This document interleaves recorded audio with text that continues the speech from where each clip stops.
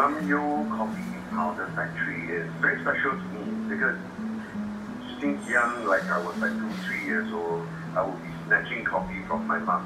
Eventually, as I grow older, of course, I have the full license to drink as much coffee as I want to. Just really nothing beats local coffee.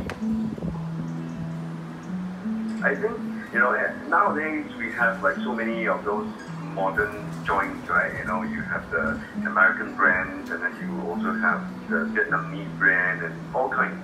I still prefer the local taste because the aroma of the coffee is not as sour and then it's a special taste to it. I believe it's because they use corn as butter when they are frying the coffee. Every time I step into Lamyo, the whole setup of the shop is very retro. So my mom used to go there and buy. Now I'm driving, it's easy. I will go there and buy. And then that's where you can find the original Singapore coffee. Not only that, how it's made, the kind of container they keep the coffee in, how they grind down the coffee beans.